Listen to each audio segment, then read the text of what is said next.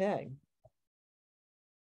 Okay. So this is the Amherst Board of Health, April 21st meeting. And pursuant to Governor Baker's March 12th, 2020 order suspending certain provisions of open meeting law, General Law 30, Section 20, this meeting of the Amherst Board of Health will be conducted via remote means. For information on remote participation, please see the Board of Health agenda posted on the Town of Amherst website. No in-person attendance will be permitted, but every effort will be made to ensure that the public can adequately access the proceedings via technological means. In the event that we are unable to do so, despite best effort, we will post on the Board of Health website an audio recording of the meeting as soon as possible. And with that, I will call the meeting to order and have a roll call.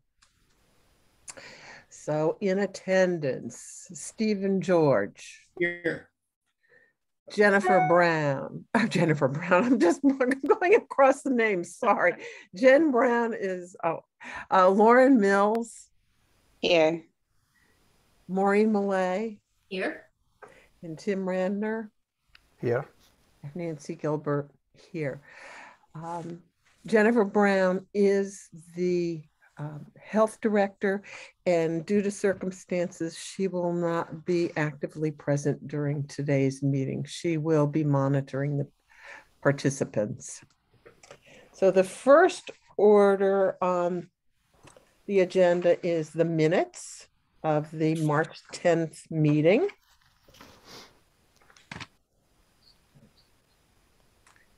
And does anyone have any comments?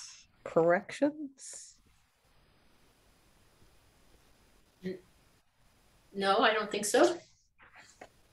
Okay, if not, may I have a motion to accept the minutes as presented? I'll move to accept the minutes from the March 10th meeting. And may I have it seconded? I'll second. Okay, Steve second. So I will have a vote. Steve George. Aye. Lauren. Lauren. Aye. Aye. Maureen. Thank Aye. you. Tim. Aye. And Nancy. Aye. Thank you. So next we are going to move to our open hearing, the public hearing. This is a public hearing to discuss the recombinant DNA regulations for Amherst. The Amherst Board of Health is a 5-member board that is appointed for a 3-year term. The duty of the board is to promote and protect the public health of the residents of Amherst. The board derives its authority from the Massachusetts legislature. The members are Chair Nancy Gilbert, Stephen George, Maureen Millay, Lauren Mills, and Timothy Randner. Jennifer Brown is the director of the Amherst Health Department. She is an employee of Amherst whose duties are to carry out the wishes of the board and assist in the enforcement of our regulations and deal with the day-to-day operations of the health department. With the exception of Title V regulations, it's not legally required for the Board of Health to hold a public hearing on proposed regulations before them, even though all proposed regulations are addressed at meetings to which the public is always invited. This meeting will be public. However, the board will not provide time for further public testimony unless a board member has specific questions to which the audience member can offer some clarification. After the public hearing, the board will accept written testimony for a period of 22 days until May 13th. Letters can be emailed, mailed, or delivered. The email is brownj@amherstma.gov or to Jennifer Brown at the Health Department, 70 Boltwood Walk, Amherst, Massachusetts, 01002. The board will vote on the final regulation at their June 9th meeting. If the proposed regulation is passed, the regulations will be posted at the Health Department office and online, and will be publicized in summary form in the Hampshire Gazette within 30 days of passage. Before we begin taking testimony, and in the interest of time, we ask that you follow the following rules. Any person wishing to make comments will be allowed to speak. The host will unmute the speaker. At this time, please identify yourself and give your place of residence. Before addressing the Board of Health, please be familiar with the proposed changes to the regulation.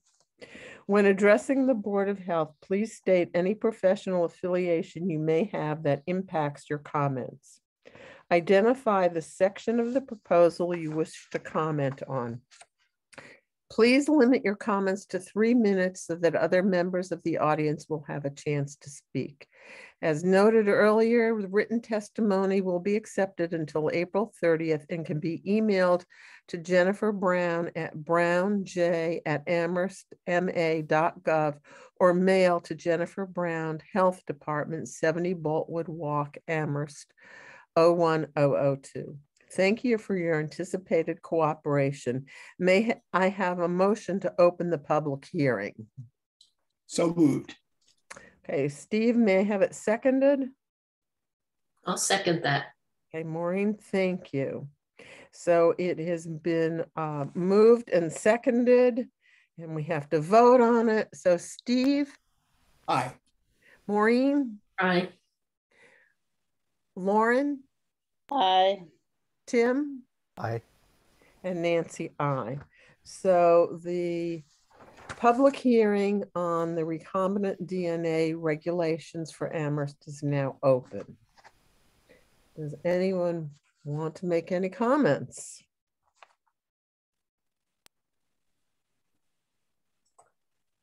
Well, we have one person. Jen, can you open it? Yes, I just received an email from that person, and I believe they're not commenting on the DNA regulations, but I'm not 100%, so I'm going to call on them. So Carol Gray, I'm going to allow you to talk. This needs to be about the recombinant DNA regulations. If it's about another topic, we'll call on you soon, but not now. Okay, thank you. It's on the COVID regulations. And could you tell me what time to come back? So on the agenda, it says, let's see, 5:15. Okay, that's fine. I'll wait. Just stay here, and I see you. Yeah. Thank you. Okay.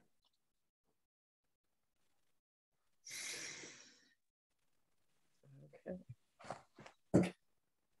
So we have 5 more minutes of public comment. If there's no other public comment on the recombinant DNA, would we just take the public comment that we have? Well, what we had, no, because this is a special hearing. So we have to close the hearing and then open the meeting again. Okay. So this is just the public hearing on the recombinant DNA. And then we will vote on it on our June 9th meeting, allowing people to write comments. And it had been posted, and the draft of the proposed regulations have been posted to meet all the legal considerations of the public hearing and the regulation.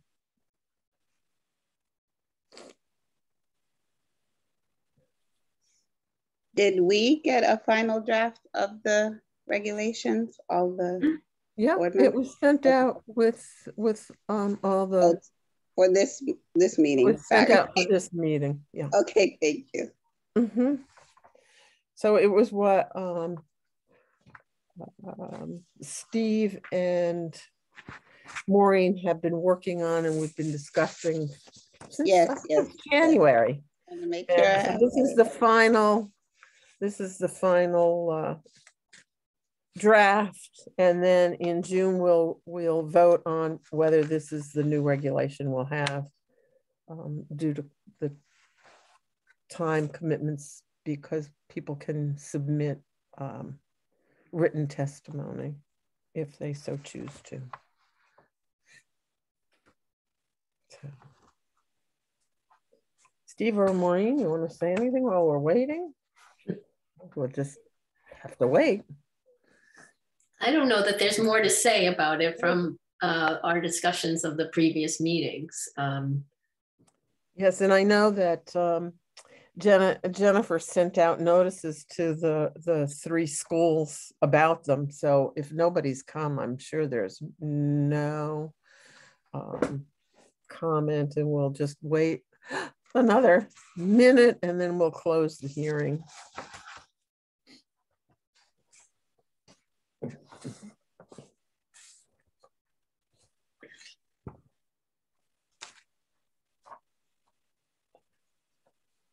I think we can close it now because just sitting here. So may I have a motion to close the meeting?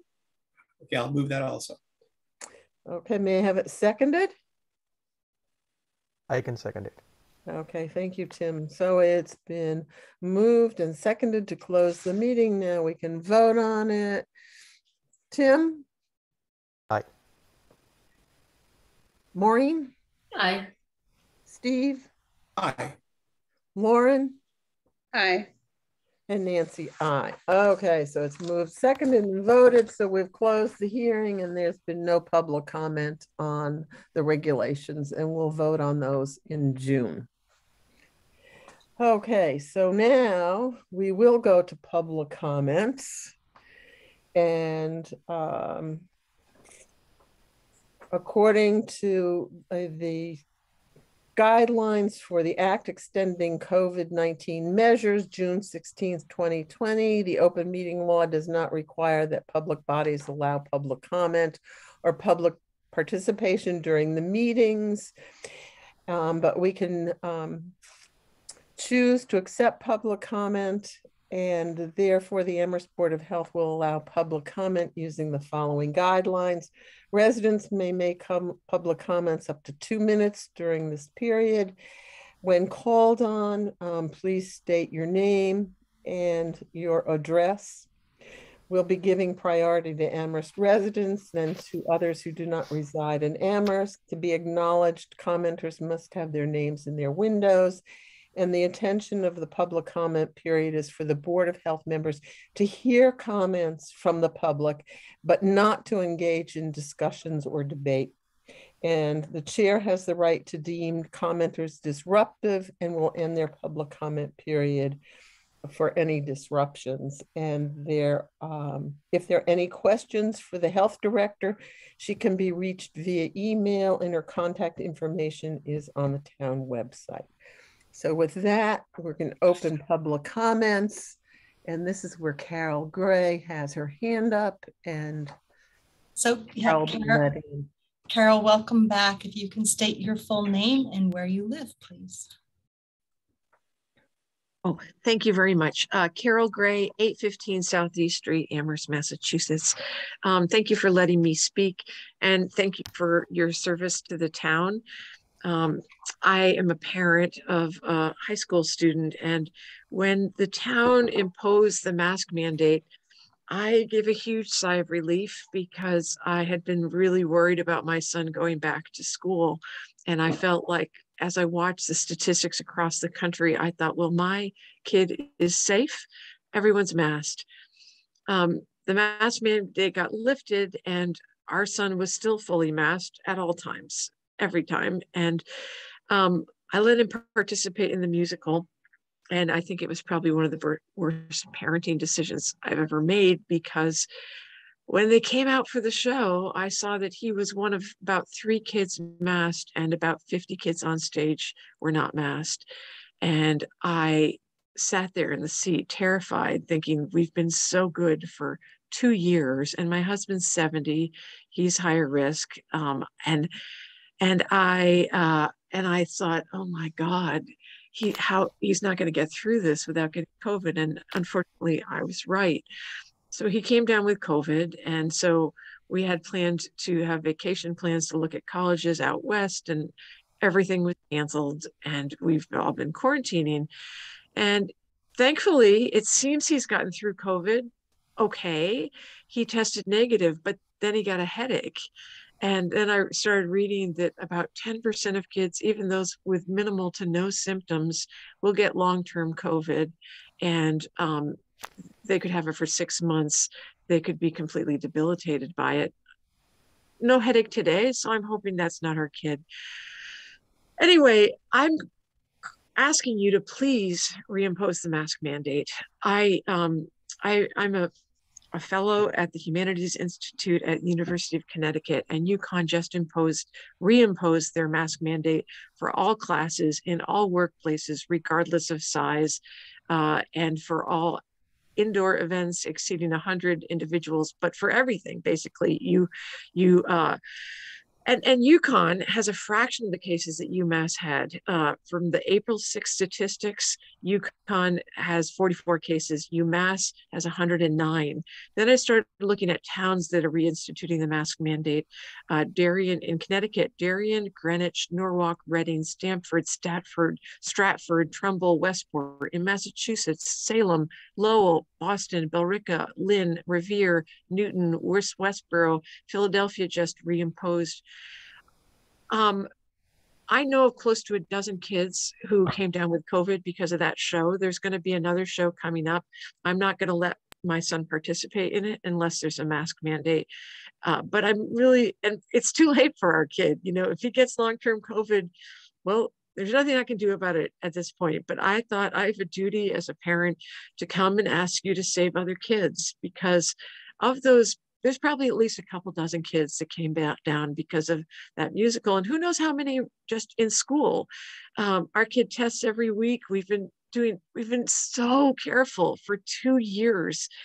Just put the mask mandate back into place until the end of the school year, please. Like, any one of these kids can bring it home. Another fellow at my school, his kid brought home COVID, and he emailed today to say he and his wife and the other kid all have COVID. And he said, I have severe symptoms. You could be saving some kid's parent's life. You could be saving some kid from long-term COVID. It's please. Thank you. I'm done. Thank you. Thank you, Carol. I'm sorry that your son got COVID. Any other comments during this public comment time? I don't see any other hands. Okay. Well, thank you, Carol. And we will move on to our agenda. So, old business, toxic chemical regulations, update, Tim and Lauren. Yeah, we had been working on a draft document, and I believe a few weeks ago it was, I think Lauren was looking at it, and so I think we're still working on it. That's the status of it. Okay. Yes, I've gathered a few articles that I'm reading through, and also looking at the definition of neonic pesticides, which are chemicals used in a lot of sprays that are water soluble, and they mimic the effects of nicotine on the nervous system. So it's kind of like a new, thing for me to understand, but I like the list that it gives of these particular chemicals that do get into the soil, that are sprayed on the soil and do get into the soil and could, be a hazard for people and for certain important insects like bees. So I'm still gathering information that I would like to be specific in the regulation. Okay, the other resource that you could look at is the University of Massachusetts Extension Service. And I have a name of a faculty member there who is, her area of expertise is pesticides. So let's see, I had it here.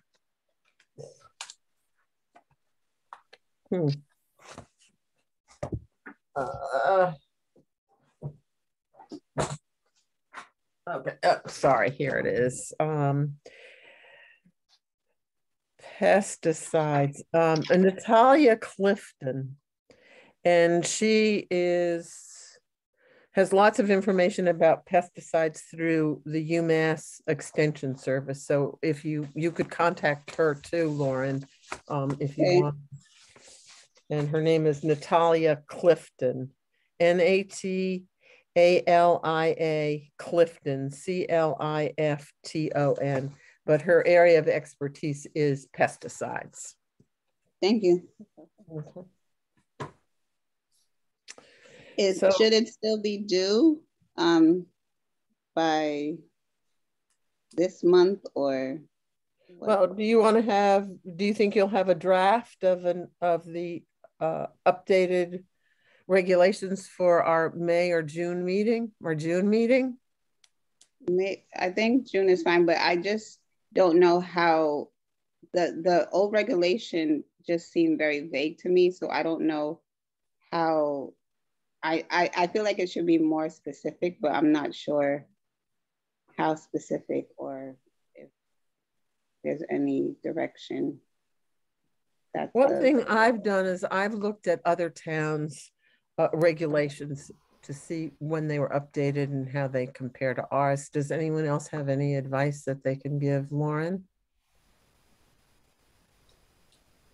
I agree with that. I found that useful in looking at the regulations I've reviewed, and it just helps to give it a breadth of what's out there, and maybe some ideas for improvement of our old regulations. Okay.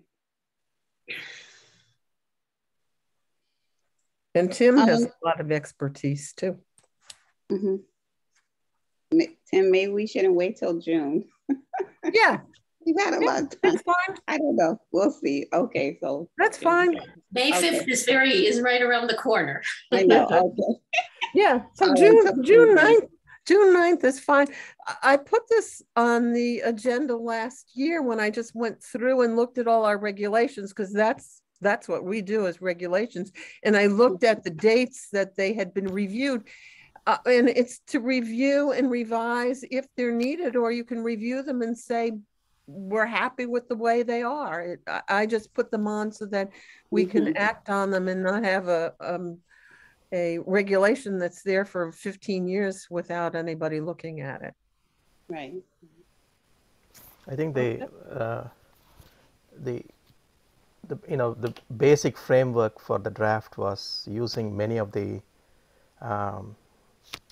laws or the regulations in other towns, especially coastal towns, and so many were there. I think just to in terms of specificity, there are thousands and thousands of chemicals. we live in an environment where there is, I would say thousands, consuming and exposed to. But I think having guidance from those types of regulations, which actually look at commonalities and in making the regulations, we are not going to regulate and measure and monitor every regulation we impose, so that's but I think giving guidance to protect the public health with some sort of a basic fundamental rules at the public spaces, that's where I think we are focusing on. So, that's right. And when we looked at the regulation a few years ago, we found out that the town hardly ever used, I think there's 2 incidences in the last 10 years where they used Roundup as a last resort on poison ivy. I think it was at Groff Park and or Mill River where they hand pulled it and it kept coming back. So they used it a very small amount on a very specific patch of poison ivy. So the town is not using these chemicals to any extent that we reviewed and talked about a few years ago. So that was good to know. Okay, so June. So any other comments on toxic chemicals? The community assessment, I'm really excited about this. So phase one, which are the demographics. Whoops, this. My watch is talking, I'm sorry.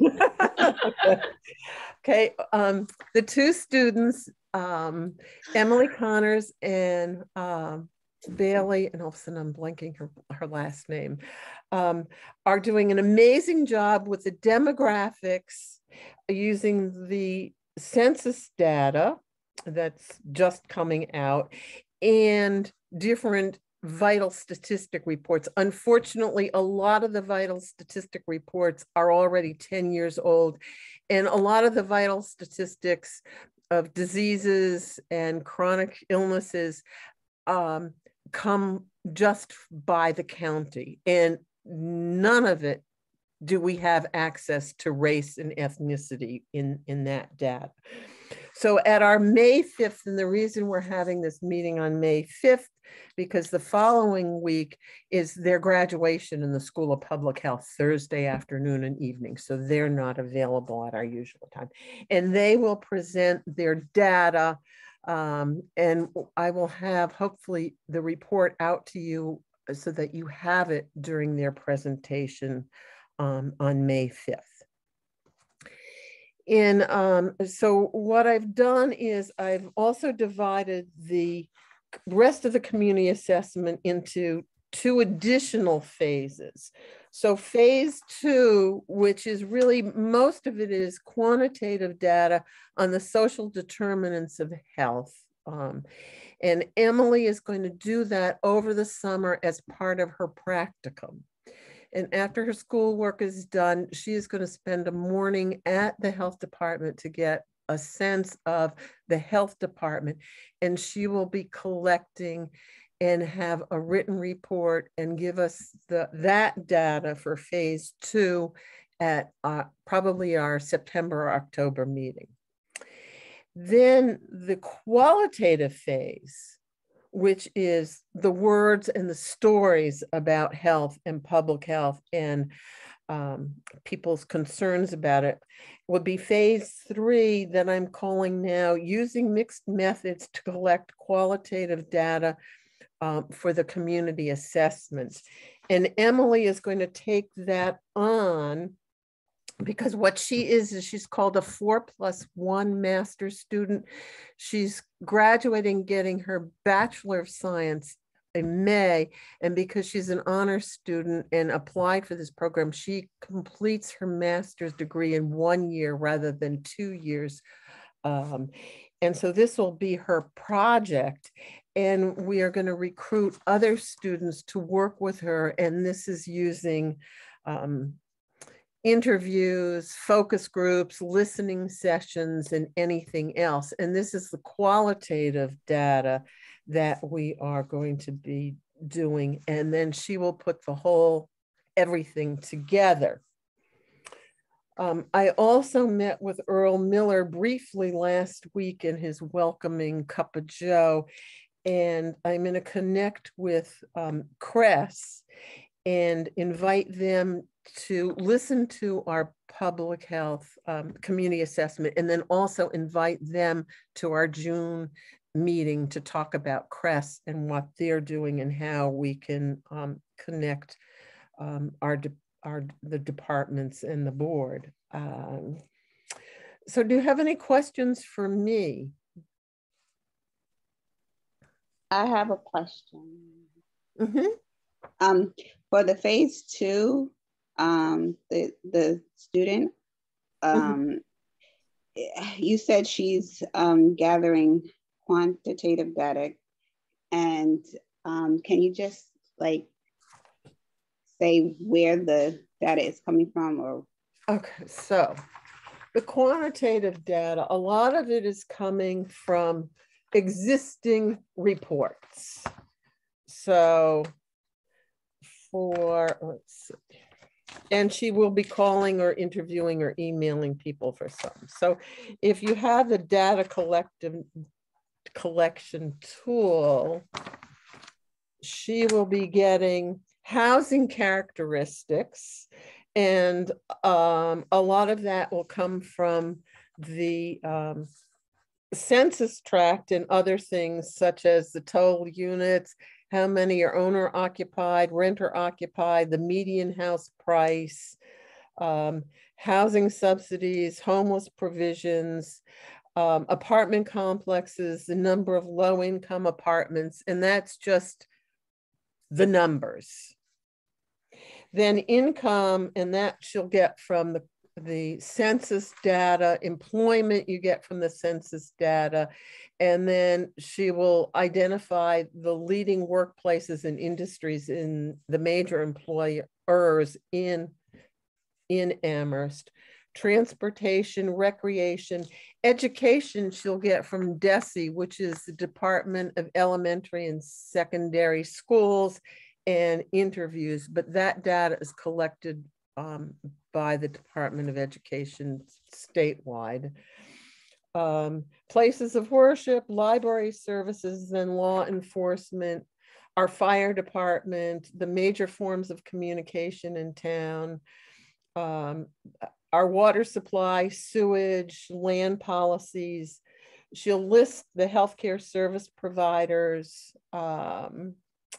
and then an overview of government and policy making. So it's really more how things are done. Then the qualitative is using key informant interviews. This will be phase 3, focus groups, surveys, descriptions from people in the community of who's important, what are some of the most serious issues related to health in town, what are some of the services that are most needed in the community, who needs them, are people taking advantage of services that exist, what are the community's significant assets, how can they be strengthened, what are some of the deficits in our town or weaknesses, and who should be involved in any coalitions or moving forward, with the whole idea of finding out what are the community's assets and resources, what seem to be the community's biggest challenges, what's the most striking thing about the community, and what was most unexpected. Does that give you an overview? Thank you. Okay. Thank you. So that's where you'll be very important in this phase 3. And you'll hear in May the data, and you'll get a picture. They're collecting it by census tract in town. Any other questions? So I'm looking forward to you seeing their work and meeting them via Zoom, because they've really been amazing help to doing this. Okay, so new business. The first item is the center east way for the subdivision that Christine from planning brought forth, and Jennifer and I met with her in March, and we looked at, and I walked by several times, the parcels, and I had a lot of questions about the effect on the water table, storm infiltration. The project says that they'll identify environmental protection measures. I had questions about the size of the drive for emergency vehicles, trash collection. I also thought about if these are businesses or offices, and people park on Gray Street, will that leave enough room for emergency vehicles or school buses to go up and down Gray Street? And I said, oh my, I'm over my head. And I sent all this to Tim because he is the most expert on our board. And I don't see anyone from planning here. But I'm here. Tim. I'm planning. Oh, I'm okay. Chris. Yeah. Okay. Oh, Chris, your name didn't come up here. Oh, sorry. So I don't know if Chris, you want to talk? Yeah, no, you came up as a panelist, not as an attendee. Sorry. And Nancy, this is Jennifer. I'm just going to jump in that we have John here as the property owner, and okay. an invitation to attorney Tom Reedy was sent. I don't see him here. Okay. But thank you, Tim. Yeah. Okay. Thanks so much. Okay. Yeah, I was looking at attendees versus panelists. Sorry. Yeah. See, before you start, we got a bunch of stuff, and it was I didn't know what it was about. There was no explanation, but one of the things was a list of questions about it. Was that what you were referring to? Maybe Tim did that, or there was an extensive list of questions. I just wonder who asked those. Where did they come from? That document was from Tim. Okay. Well, yes. Thank you. Not sure I saw that, so. I can send it again. I think it was in the packet, Maureen. But okay, yeah, I have a lot of things in that packet. There was a lot. I could have missed it. The there was the questions that start with, missed it. Would you send it to me? Excuse me, would you send it to me also? I don't think I saw that. I didn't look in the packet. I wasn't expecting to look in the packet. Yes, Christina. I see 11 questions. Is that what you guys are talking about? Huh. I don't know how I missed that. Some observation based on Mass GIS. The subdivision plan comments is the title of it. Yeah, yes. I have yeah, it says here are some observations and questions. Yeah, I missed that somehow. So yeah. And yeah, it has the picture, the aerial view from GIS of the site. And so those were Tim's questions and observations after he reviewed all that data. That's the beginning of that we got, that I looked at, and then walked by the property and said, oh, I have these questions. And as we said, we met with Christine, Jennifer and I met with Christine, and then I sent this all off to Tim. So I think, let's see, Christine, do you want to present from the planning board and talk about why you sent all this to the Board of Health? Yes, I'd like to give an introductory statement, and I see that Tom Reedy, attorney Tom Reedy, is in the attendees, and it would be helpful if you brought him over because he will also have a lot to say, I'm sure. But why don't I start with an opening statement? So the applicant in the case of this definitive subdivision plan is John Robleski, and he's here with us tonight as a panelist, and he's filed both a preliminary subdivision plan and followed by a definitive subdivision plan in order to freeze the zoning on his property at 462 and 446 Main Street. The zoning was changed in the fall of 2021, and Mr. Robleski had already had a plan and an idea about how he wanted to develop his property before then. The zoning bylaw that went through that was approved by the town council changed the regulations with regard to mixed use buildings. So in the past, mixed use buildings, which are a combination of residential use and commercial or retail or other types of use, didn't really have too many criteria about how much space needed to be devoted to both of the different uses. And so Mr. Robleski built a building at 462 Main Street, which you're probably both all familiar with. It's a new blue kind of New England style building. It has 24 apartments in it and a small office building. And that building was approved a couple of years ago based on the existing zoning bylaw for mixed use buildings. And then Mr. Robleski had an idea that he wanted to purchase 446 Main Street and do a similar type of building on that property. So he went ahead and purchased that property, but then the town changed the zoning with regard to mixed use buildings. So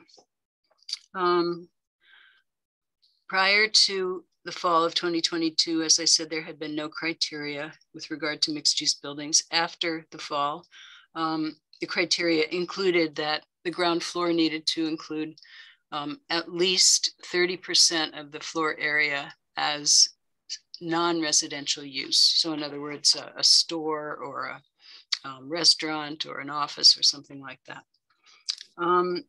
As I said, Mr. Robleski wishes to build a mixed-use building similar to the building that he's already built at 462 Main Street. So he isn't planning to or doesn't want to have 30% of the ground floor be non-residential.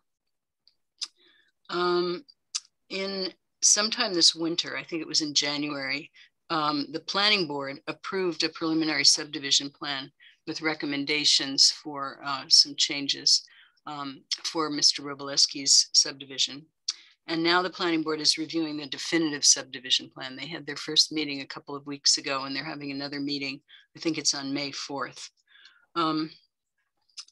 Now, Mr. Robleski isn't planning to build the definitive subdivision plan. He's merely using it as a vehicle to freeze the zoning. What it allows him to do is, because he's filed these plans at a proper time in a proper sequence, he has the ability, if he gets this plan approved by the planning board, to freeze the zoning for a period of 8 years, and that would give him time to build his new building.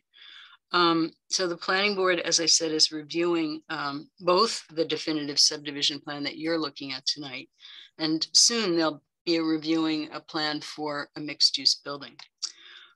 Even though Mr. Robleski isn't proposing to build the subdivision that you are going to be reviewing, the planning board and the planning department are treating the application seriously and requiring that the applicant provide the necessary information as required in the rules and regulations governing the subdivision of land of the town of Amherst, just as the same as if he were going to build the subdivision. So the planning board is taking it seriously. We're taking it seriously. We want to make sure that the Board of Health takes it seriously. But I wanted to mention the fact that normally the scope of review of the Board of Health on a subdivision has to do with water and sewer. And in most towns, or many towns in Massachusetts, they don't have public water and sewer. So they have to have on-site wells and on-site septic systems. And those things are very important to the Board of Health to review those and make sure that they work properly. In this case, there's no proposal to have on-site wells or on-site septic, since anything that's built on Mr. Robleski's property would have town water and town sewer. So, so from that standpoint, there's not that crucial piece for the Board of Health to review. You can look at the plans and see what Mr. Robleski is proposing for his water line and his sewer line. And I did notice tonight that the rules and regs governing the subdivision of land require that an 8-inch sewer line be used for the main trunk line. In Mr. Robleski's case, he's proposing a 6-inch sewer line. So that's something that you might want to ask him to change on his plan. But other than that, I haven't seen anything amiss with regard to either the sewer or the water that's being proposed. So that's really the end of my statement, and I'm here to answer questions. I also wanted to suggest that Mr. Reedy, who's Mr. Robleski's attorney, who's here tonight, he had submitted a letter to the Board of Health asking for an extension to the 45-day review period. The rules and regulations governing the subdivision of land try to be fair to both the town and the applicant. And so they put these time frames on all of the reviews. They don't want towns to drag out their reviews so that a developer can't build what he's proposing to build. So they say the Board of Health has 45 days in which to review a subdivision plan and give its recommendations to the planning board. Because of kind of a little mix up in my department and not getting the plans to you soon enough, you are now reviewing this a little bit late in the picture. And so Mr. Reedy has asked that you give him an extension of that 45-day review period. The 45 days would have elapsed on April 3rd, and here we are on, what is this, April 21st. So that might be something that you want to vote on to agree that you have extended the 45-day review period. Let's see, did I have anything else to say? Oh yes, once you're finished with your review, we would love to have you write a report or a letter about your review to the planning board, so they have a document that says that the Board of Health has reviewed this definitive subdivision plan, and here are the recommendations that you have to the planning board. And the planning board is required to act within 90 days of the application being filed. So they're on a deadline to react to this plan by May 18th, unless Mr. Obolewski requests or grants the planning board an extension of that period of time. So I guess that's really all I have to say. Thank you. Does anyone have questions for Christine?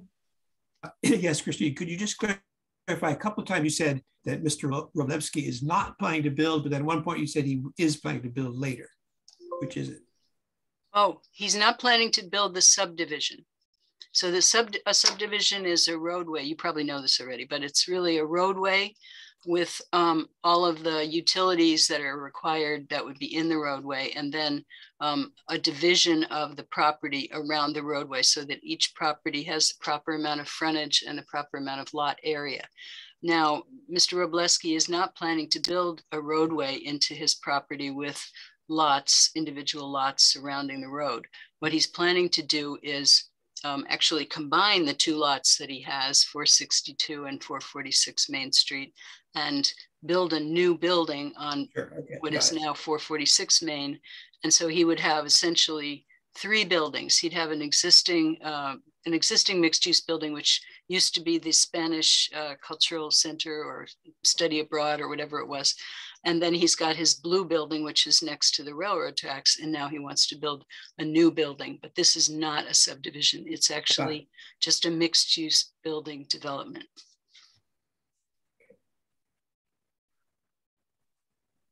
I had a few comments and questions. I'm glad that this is coming up, the connection between the planning board and the Board of Health, because I feel like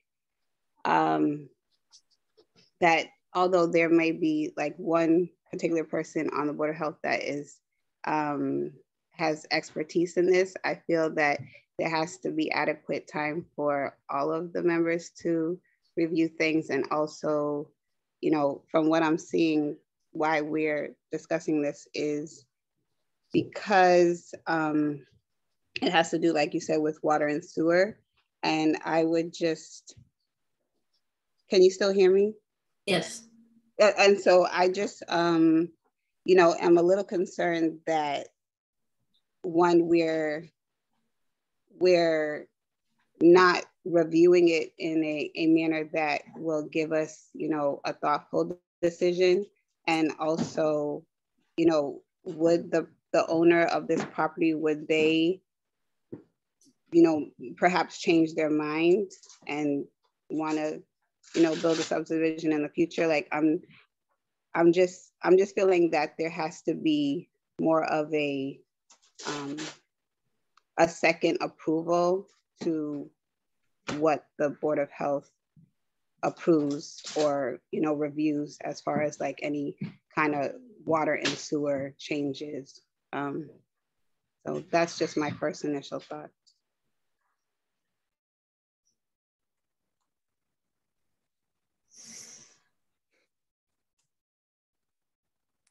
I guess I had a question. Will this come back around when the plans change, or it won't, because it's not going to be an actual subdivision and it's going to be a mixed use building that has different regulations and we won't be involved?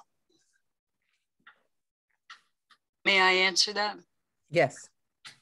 So when we receive an application, site plan review or whatever it is, we send transmittals to all of the department heads. And so we would send a transmittal about the new building to Jennifer Brown. Mm-hmm. And she would have the opportunity to bring it to the Board of Health if she felt that there was something about it that should be reviewed by the Board of Health. Okay. Otherwise, she would just look at it herself and decide if she wanted to make any comments. So you could have the opportunity to review Mr. Robolewski's actual proposal to build his new building. The other thing is that the new building will be carefully scrutinized by the town engineer. Mm-hmm. The town engineer reviews all of the plans that come before the planning board. So, and then the planning board is going to hold public hearings on the new building. They're also, as I said, holding a public hearing on the subdivision, which is not going to get built. But as I said previously, we're taking it seriously as if Mr. Robolewski could indeed change his mind in the future and decide to build this subdivision. You know, that's kind of the way we have to look at it, because it's a real thing that's been presented to us. And so, you know, that's kind of the way we're looking at it. Thank you. Yep.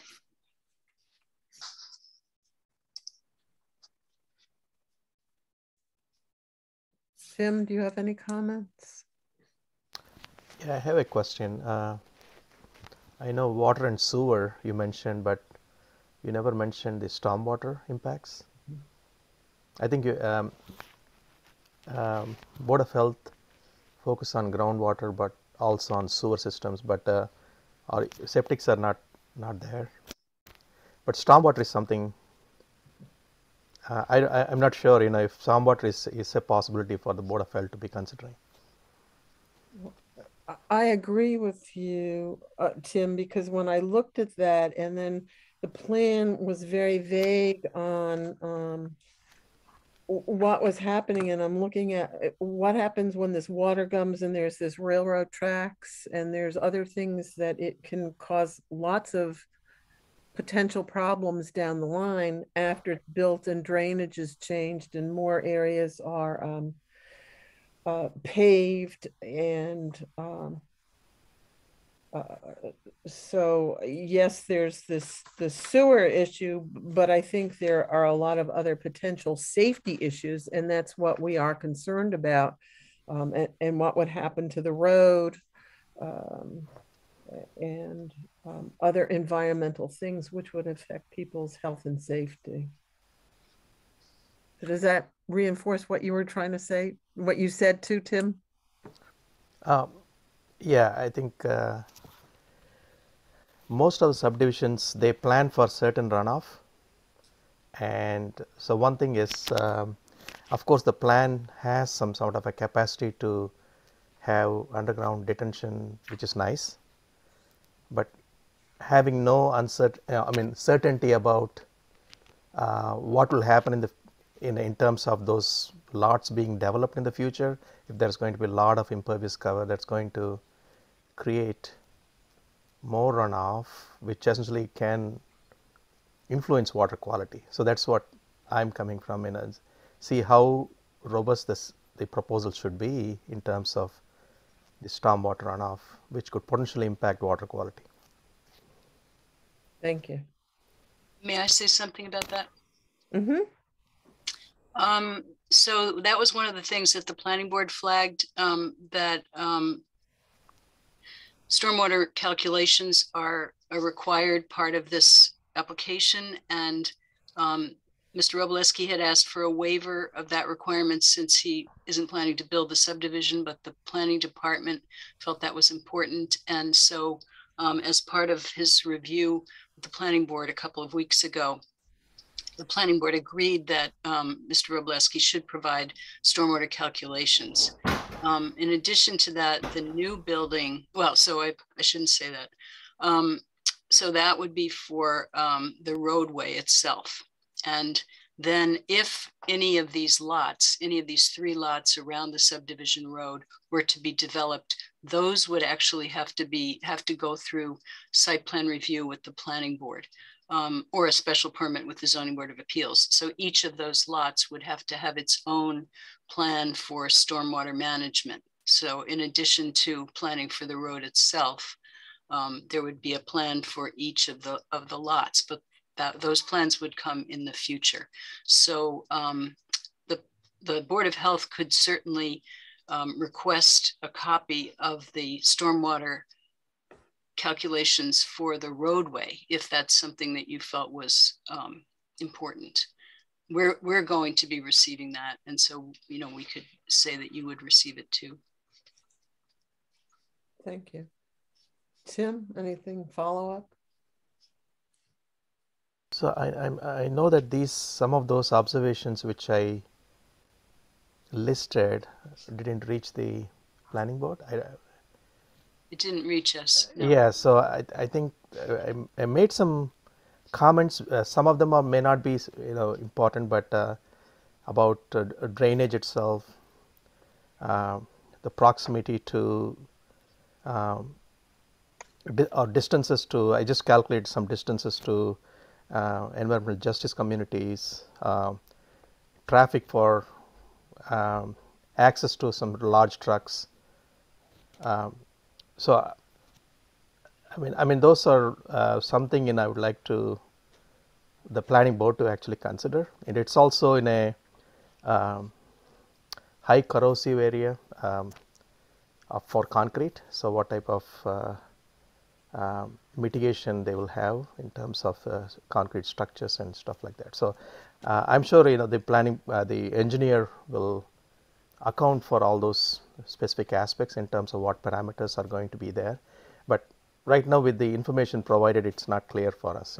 So, but I just listed those observations there. It's a high drainage area. That means there's going to be a lot of infiltration. If there is potential impervious cover, which is going to be very high, because we are not sure how much rooftop and new parking lots are going to come. It's not very clear. I think you cleared it up, Christine, that there's going to be additional requirements at the lot scale to have the stormwater calculations and mitigation.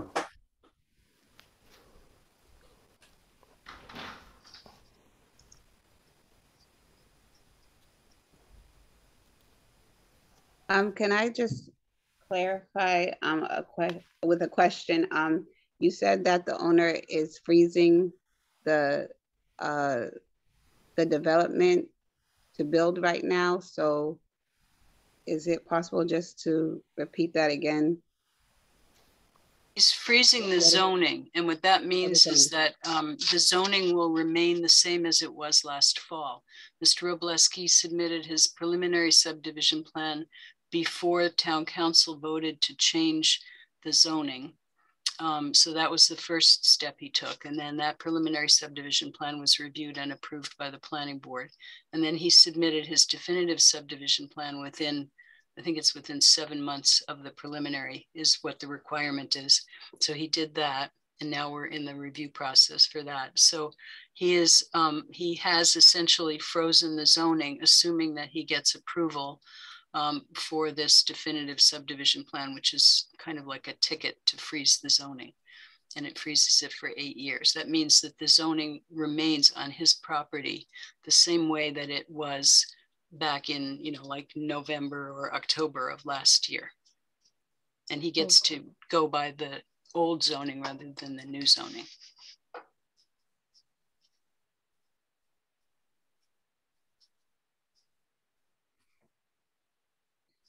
Any other questions? Should we open it up to Mr. Reedy or Mr. Robleski? Do they want to say anything? For the record, Tom Reedy, attorney with Bacon Wilson out of Amherst, here on behalf of Mr. Robleski. I think Ms. Brestrup did a wonderful job of explaining, why we're here, what Mr. Robleski is really looking to do. We don't disagree that it should be taken seriously. What we're trying to do is let folks know that Mr. Robleski has no intention to build this. It's really just, it's the vehicle to freeze the zoning because of the mixed use change, because of the location of this property. That obviously should not impact, your questioning or meeting the requirements. We're doing it, frankly, out of transparency so that folks don't think he is looking to actually build a subdivision there. We're happy to show you the plans, walk you through the plans. I think, and I'll defer to Ms. Brestrup if the next step is, once you get enough comments from the board, maybe fashion a letter and suggest to the planning board, here are some of the things they should include as conditions. If the Board of Health needs additional information before they're willing to do that, we're ready to do that. Let us know, and we're happy to provide you that additional information. So we're happy to answer questions as they come up, but I think Ms. Brestrup did a wonderful job summarizing. Thank you.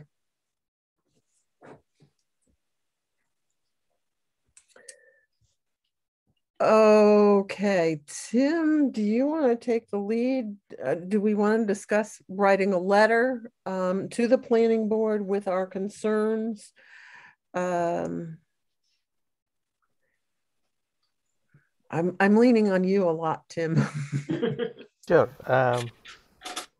I can draft, I can draft it based on the questions I have, the 11 questions, which can be forwarded to the planning board. Some questions also can, has to come from the plan itself, which the owner is proposing. So, yeah, I'll be glad to do that. So, board members, what would you like us to do now? Well, I guess we're supposed to validate the timing because we're already past the deadline, and obviously we need to give that extension. And then there's a small issue of the height being not big enough. Those are two things that at some point we've got to resolve. And if I may, Madam Chair, so the Board of Health actually has to approve or disapprove. And so it sounds like you could, to Mr. George's point, take a vote to affirm or accept the request for extension, extending the time, and then vote to approve, conditioned upon, compliance with the planning board rules and regulations, which is that 8-inch water line. And then after you condition it, maybe go through a recommendation list that Tim had mentioned. And then you can list, whether it's the 11 items that he had, maybe if Ms. Mills had any questions or comments for recommendations, then those can all go to the planning board for their consideration. And so it would be an approval with a condition and then recommendations. Approval with, what did you say? Approval with condition. Okay. So the condition would be the compliance with the subdivision and then that 8-inch sewer line. And then recommendations that Tim had mentioned, and then whatever else the conversation brings. Thank you. Thank you. Seeing that we've never done this before. Yeah, I know. Okay. Also vote to accept the lengthening of the review period. Yeah, that will be our first. Right. Or we could do that and ask for more information and deal with this at the next meeting, which is May 5th. I mean, I don't know if all of this has to happen. I know we have to extend the time, and we want to, make a decision on this, promptly. But if we had more, I don't know if getting more information that's supposed to be available soon would help us to make a decision. But the point is that next time. The point is this plan is not going to be I know, but we have to assume that, well, Yes. maybe, oh, this is such a good idea. Why don't I just do it? I mean, that Okay. I don't Okay. expect that to So, happen, but Okay, so number one, let us vote on and may have a motion to extend the date of the review. Christine, when do we want this review, this extension to? I need your help on that. Well, it depends on if you're going to act tonight and make a vote to approve with conditions, then you would just extend it to today, I think. And then you would have a letter following, that would describe what went on tonight. But if, like Miss Malia wants or suggesting to do that, you want some extra time to think about this, and you're going to take it up again on May 5th, then you would vote to extend the time till sometime, probably to May 5th. yeah, it's just another thought. I don't know how we want to do this. Well, I just feel like for the past couple of meetings, there's been certain items on the agenda where we've had to make a quick decision where I feel like we haven't necessarily had all the information that we needed. And if the zoning is frozen now, from what my understanding, my limited understanding, if the zoning is frozen now and he has 8 years of that same as you said, that he has 8 years for it to remain how it is, then why do we have to extend, his request right now? Because of the review period, we're past the review period. It's what we're extending is the review period, not the change in the zoning. But couldn't he just reapply for and I'm sorry if I sound very incoherent, but couldn't he just reapply instead of an extension? So, Madam Chair, if I could just to, so Ms. Mills, how this? That for Sure, yeah. So this is all statutory. So there's statutory requirements for filing in order to freeze zoning. So we filed a preliminary subdivision plan, which doesn't come before the Board of Health.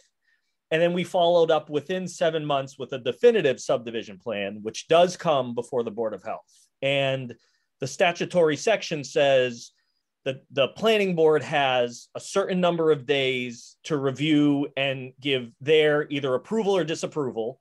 If it's an approval, then there's an endorsement. If there's an endorsement, that's when the zoning freeze starts for those 8 years. If there's a disapproval, then the applicant has the ability to appeal. So that's with the planning board, that 90 days. The Board of Health has 45 days from that filing of the definitive plan to either approve or disapprove. Just because, to Ms. Brestrop's earlier point, the law wants to be fair to both the town and the applicant. So if there's inaction, the applicant has the ability to do something about it, like appeal or pursue in court. But the town has sufficient time in order to review it. So the 45 days was up at the beginning of April, but because the Board of Health, we didn't deliver the plan to the Board of Health, Planning Board didn't deliver the plan to the Board of Health, so the Board of Health didn't have it, and so you weren't able to review it. And so we said, as the applicant, and Ms. Brestrup had suggested, why don't we give some additional time for the Board of Health to review it? And so I sent in a letter saying, could you have some more time? Just because I think if you don't act, it's deemed a denial, which then puts us into a predicament where we have to then sue the town to perfect it, because you can't go back to, like, the only way to keep the zoning freeze going if it's denied is to appeal it, it doesn't make sense really for anybody. So may I interrupt just for a minute? According to the planning board rules and regs governing subdivision of land, failure of the Board of Health to report shall be deemed approval by the Board of Health. Oh, wonderful. Well, let it lapse. No. Okay. Well, there you go. So, I mean, it obviously behooves the Board of Health to allow the extension of their time to review, so it's not deemed an approval. And so Okay. that's all we're talking about is for the Board of Health to approve or disapprove, approve with conditions is really what we're asking for here. So that's, and the 8 years doesn't start until after Mr. Robleski gets through this whole process, then the 8 years start. So that clock hasn't even started yet. Okay. All right. Anyone have any other comments? I think it really, since this is the first time many of us ever even heard of this, and it's fairly complex, I hope it would be just held over to the next meeting, which is very soon, and do the conditional approval, do all that stuff then. Because otherwise, I could not stand up and explain to my neighbors why we did something if we did it tonight. I just don't feel. So, okay, so I'm going to make a motion that we move this, we give the extension, we move this to our May meeting with the idea that we will give an approval with the condition on the sewer line that has to be 8 inches versus 6 inches, and that we will make some recommendations using Tim's list of questions. I second it. So it's been moved and seconded. Did you get it, Steve? That we move it to our May meeting with the idea that we give an approval with the condition on the sewer line being 8 inches, not 6 inches. And then that we will look at the recommendations that Tim has given, and we will list them in that letter that we will then draft and send out after our May meeting, our May 5th meeting. Good. Okay. So that is the motion, and it's been seconded. I'd like a vote on it. Maureen? Aye. Tim? Aye. Steve? Aye. Lauren? Aye. And Nancy, aye. Okay. So does that? That's great. And if whether you, Madam Chair, or Tim wants to put some of those questions in writing and get them to Ms. Brestrup and to us, we may be able to provide you some additional information like the stormwater management report, HydroCAD, et cetera. So that might nip it in the bud a little bit about some of the questions that you may have. So if you want to put those in writing and get them to us, then we might be able to provide you information ahead of that meeting. Okay. We have them in writing. Tim, do you mind sending them to Christine Brestrup?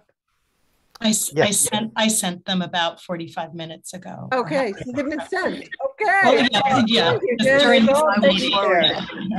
Okay, so thank you, everybody. And this is the first time in 18 years that I've ever known that the board has done this. So thank you, everybody, for getting us through that. And we'll follow up on our May meeting so everybody will have time to review everything. Perfect. See you in a couple weeks. Thank Thanks a lot. Thank you. Bye-bye. Okay, so mosquito control and tanning salon is going to be moved to our May meeting. Oh man, our May meeting is something else. The solar bylaw regulations, we had a request for a member from the town manager to be on this, and we sent out a request and nobody volunteered to be on this. And I'd like to discuss that. And one thing that I want to go on record for is that I think it's important that the health department be involved in this, because siting of solar arrays can affect groundwater and wells. And the point I want to make is that the health department's infrastructure is non-existent. We have Jennifer Brown, who's amazing, who's covering the health director, the public health nurse. We have 12 hours of Nancy Schroeder, who does a lot of work for us.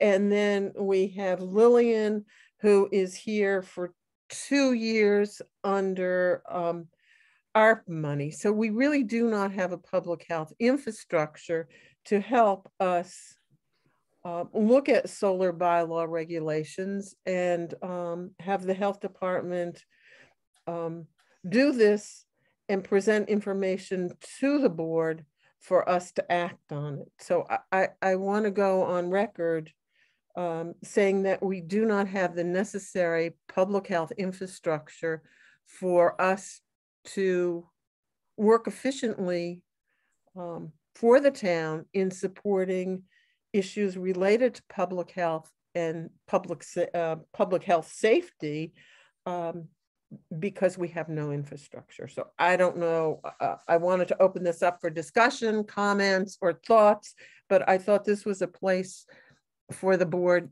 to have comments on this, the lack of public health infrastructure in the town of Amherst, and that we cannot participate because of lack of personnel in the solar bylaw regulations.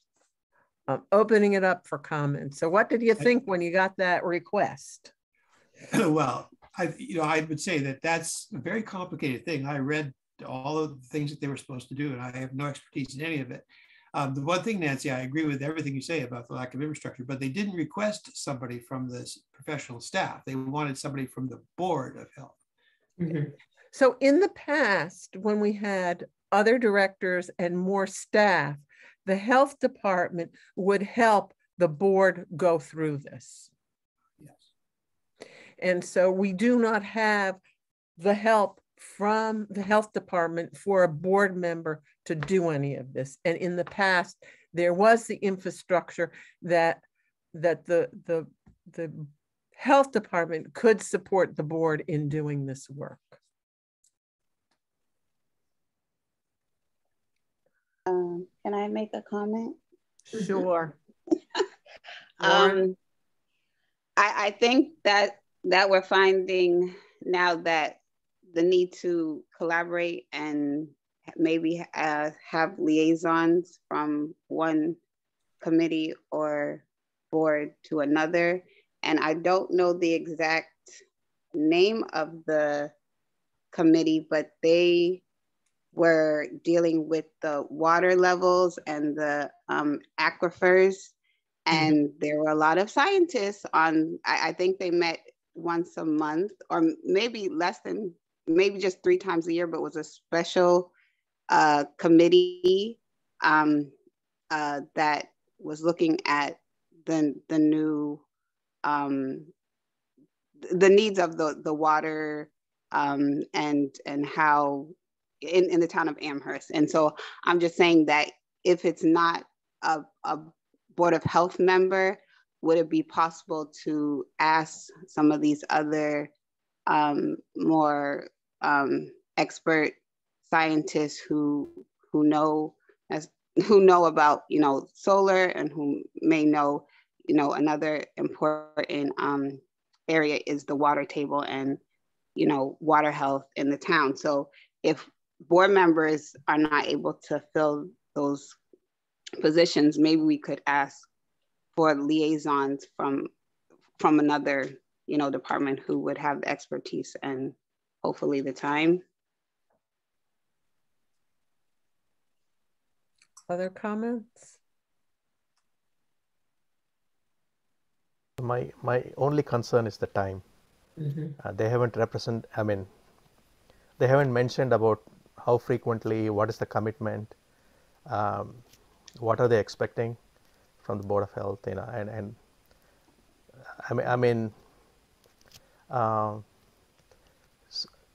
solar installations are some sort of a new area of, and I think, of course, and I think that will be a huge benefit they could get from Board of Health participating. But I think my hesitation to commit anything is purely based on what is expected.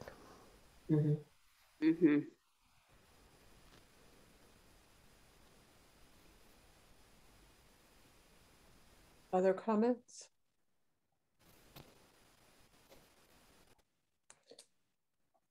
Yeah, I felt the same as Steve, that it just was an overwhelming issue that I know zero about, and to educate myself enough to make any sense of that would be, I just couldn't imagine it, honestly.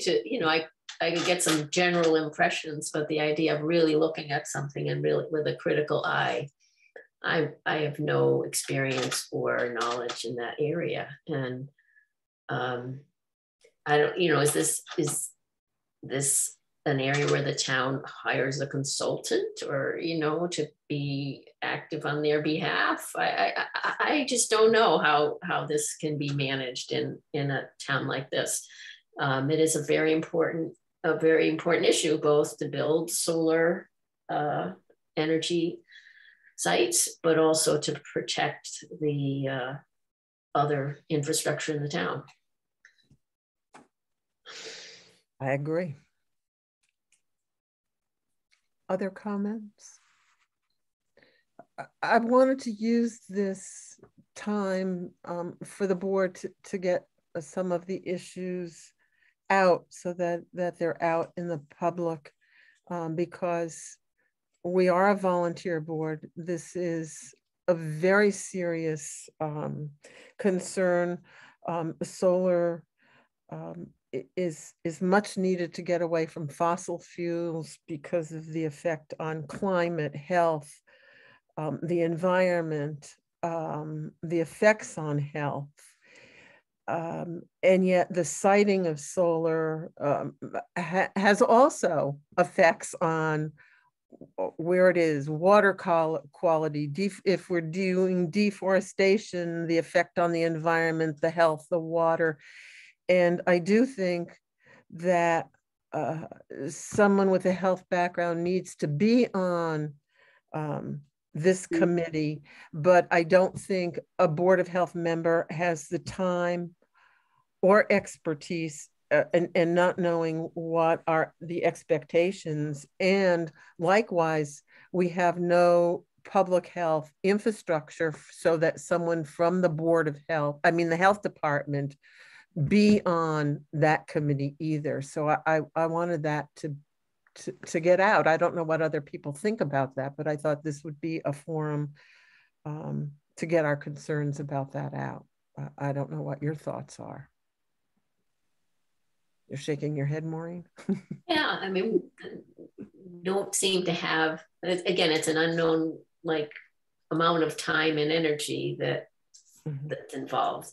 But also there's the health department itself is very, very slim and doesn't have the resources to do anything like that. And the board is pressed as well with full-time jobs on some of us and knowledge on on others. It also says the purpose is to draft a solar zoning bylaw, including standards and guidelines that will guide and encourage responsible development of solar installations, including battery storage. And there's 7 voting members, and it seems like they want members from 5 particular committees and then 2 residents, but there's no liaison. So it seems like if you're on this committee, then you'll be doing, it's not like you can just go and listen or something like that, but you have to be involved and vote. Tim, do you have anything to add? Yeah, as I was mentioning, I think it's not clear on the resources they are expecting, and the committing time, how many meetings, what type of outcomes, and those are some of the concerns. It's not very clear for. And since we are, as Maureen was saying, we are slim, trying to deal with a lot of other issues. This is additional workload coming in. So.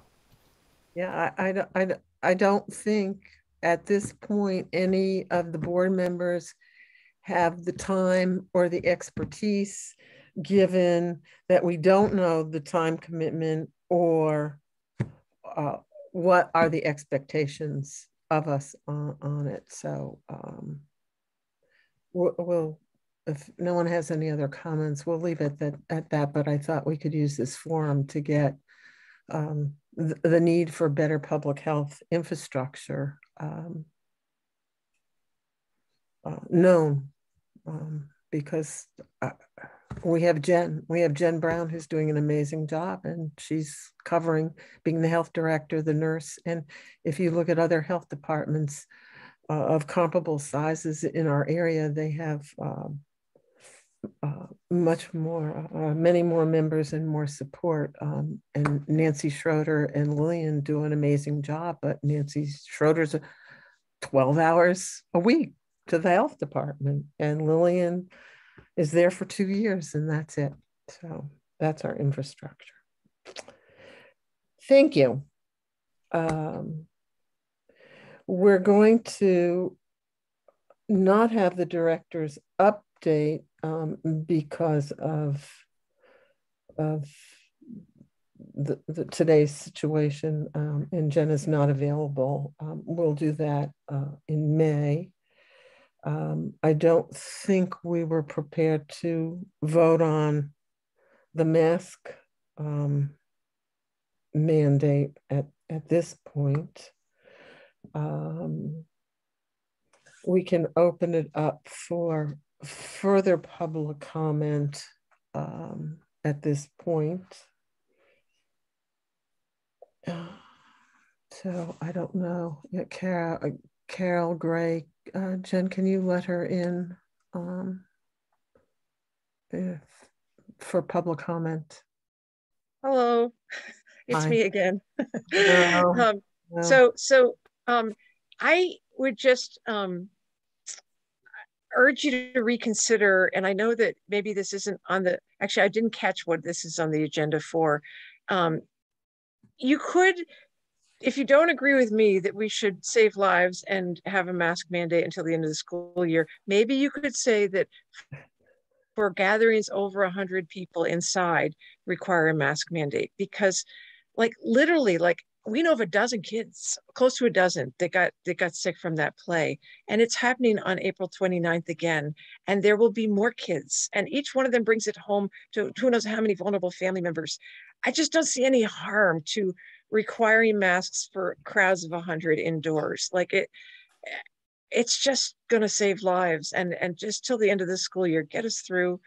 By the way, I heard that before you guys lifted the mask mandate, some people, a restaurant owner in particular, came and gave you guys a really hard time and was very disrespectful. And when I heard that, I was like, you know, we should have been going to those meetings.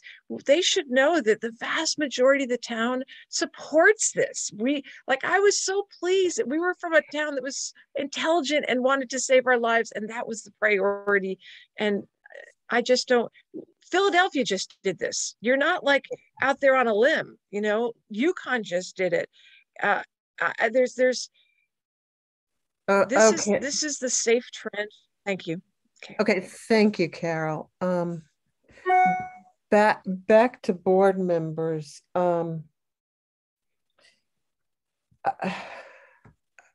I don't think we're prepared to take an action on the mask mandate. We could write a letter to the superintendent about gatherings with especially singing and people opening up their lungs and spreading. About, I don't know, can someone make any comments or thoughts of what they have? Because we did get in our packet a letter from another parent who was concerned because of the spread of COVID after the musical, and that they did cancel one performance because of the spread of COVID within the school, and especially people that were involved with the musical. Are any of you following that? Or I didn't hear about that, but I want to be what do they say? Transparent. Because this the public comment, the situation has happened in the school.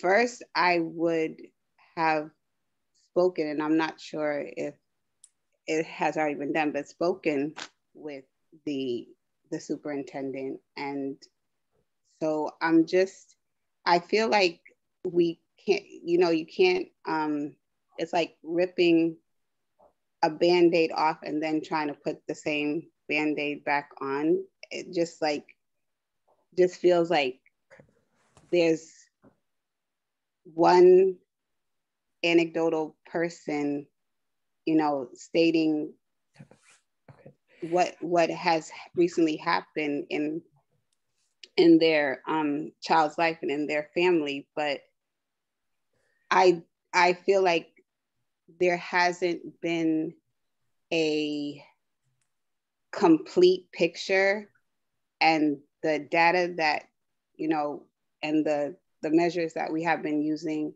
to, see where COVID cases are rising and so forth in Amherst, to me, it has to now be specific. And first, I feel like we need to go to the place where incidents may be more prevalent to, more COVID cases. But if,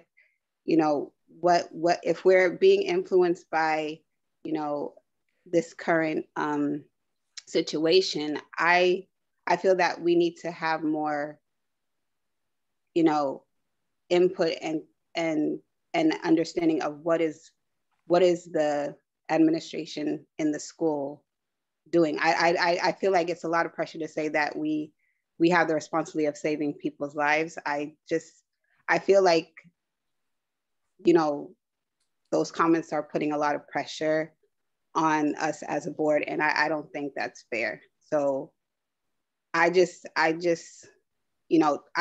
like there has to be some transparency in how, we are, dealing with this on a personal level, but also as a board. I just feel like there has to be more specific understanding of, like, if this is happening in schools, what do we do? If it's, COVID cases are rising more in the college students, what do we do?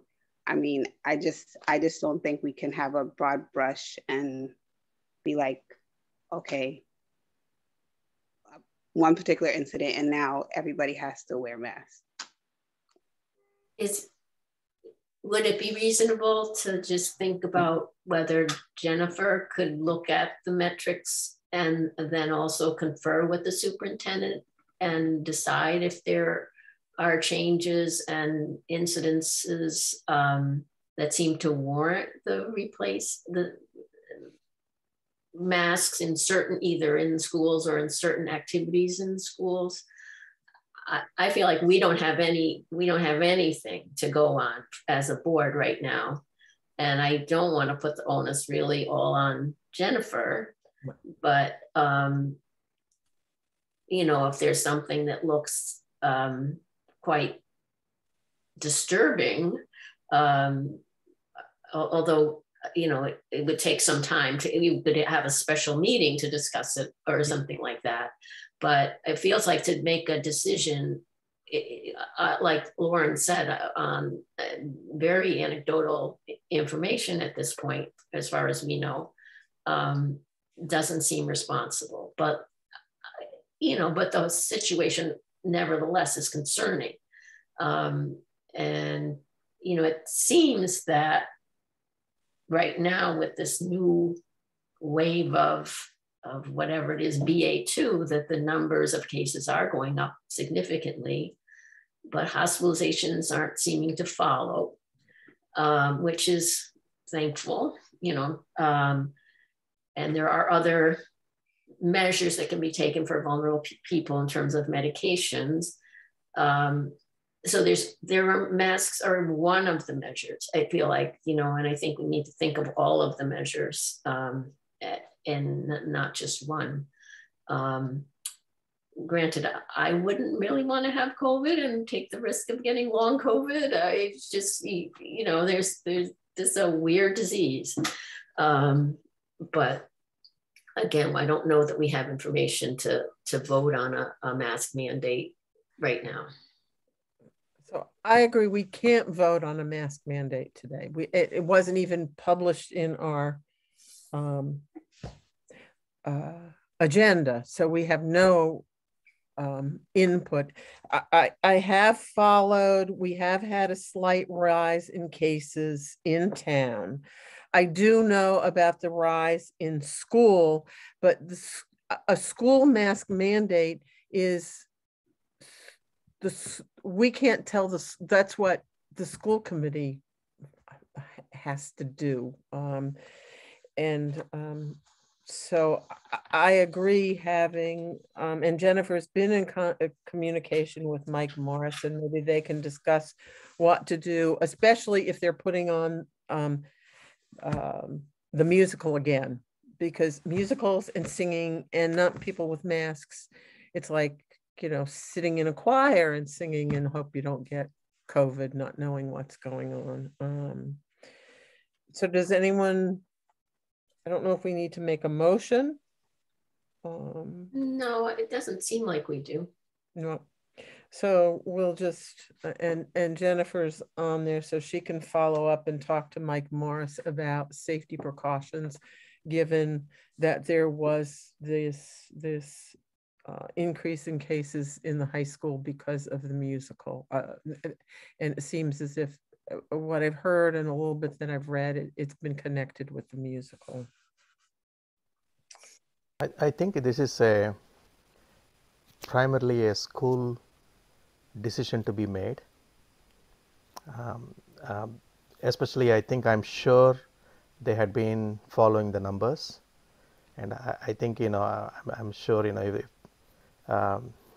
you know, it's not just one parent, but it's multiple parents involved in any type of decisions. I think the school committee and the superintendent should take any type of decisions if there is any type of trends in the schools.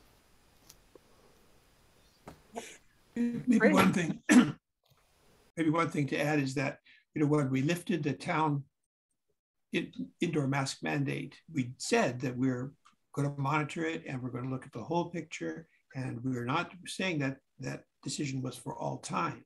But a lot went into that decision. It wasn't just a few extreme comments, you know, telling us how important it was to lift the mandate. It was a whole constellation of things. It's not entirely the science. It's just a judgment about the overall risk and how possible it is for individuals to bring that risk down for themselves, even without a legal mandate. And so we're going to be discussing this for a long time, given the predictions about COVID being around. But I agree, this is not the moment when we are going to do a townwide, even large gathering indoor mask mandate. And the schools, they have the school committee and Mike Morris with input from the health department. Okay, any other discussion before we move on to that? Okay. So topics not anticipated by the chair 48 hours before the meeting. Two things. One is I'm going to invite Earl Miller from the new CREST department to attend, to listen to the community health assessment, because I met him and I told him that we were doing it. And then I would like to invite him and his staff to our June meeting to talk about CREST and the interaction that CREST can have with the Board of Health and the health department. So that will be in our June meeting. And then Lauren sent me an email today about racial equity and issues about access to culturally appropriate food, outdoor activities, school. And my response was, well, we really can't discuss that because, you know, it's not posted on our agenda and following the open meeting law, but we could add racial equity and the role of the Board of Health to future meetings for us to keep that discussion open. But given that the Board of Health is really regulations, we have limited ways to directly act on that, but we need to discuss it and be open to it and have greater understanding for that. Does anyone have any comments?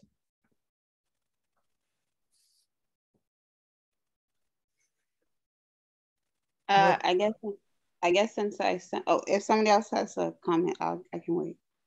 No one else. Oh,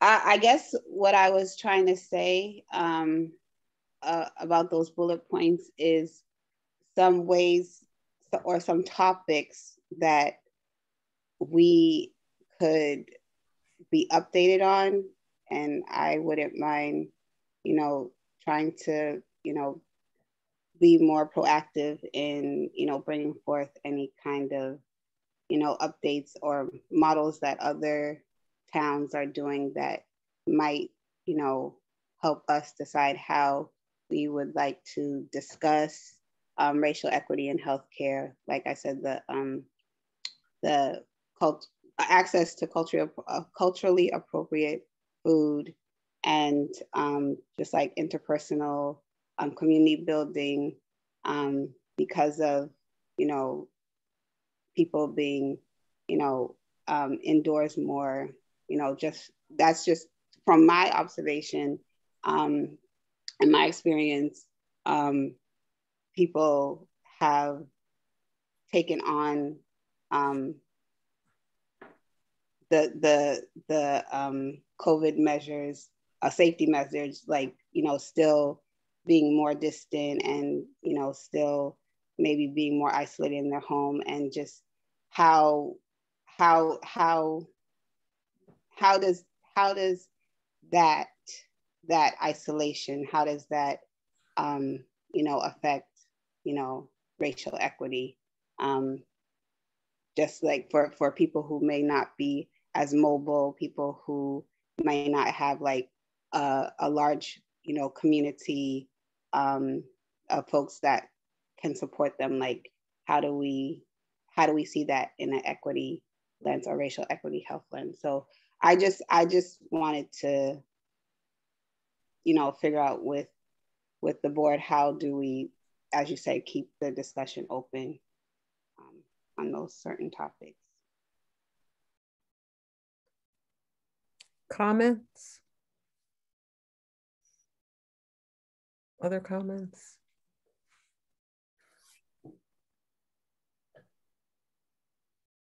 Okay, no other comments. So we'll put that on our agenda, that the racial equity and public health and the role of the Board of Health, because racial equity is very important, but the role of what the board does is regulated by state regulations. So there's lots of things that can be done, but whether we as a board can do it, I'm not sure, but we really need to keep this discussion open and see what we can do. And I think the community assessment might help us in helping develop action plans for the health department.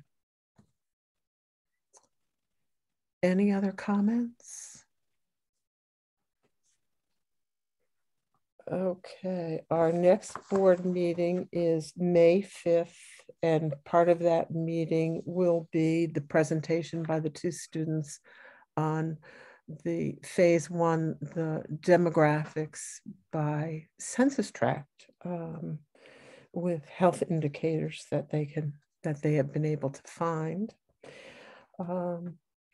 And other than that, I'll need a motion to adjourn. Thank you, Tim, for all your input on the subdivision and everybody's input on all the other matters.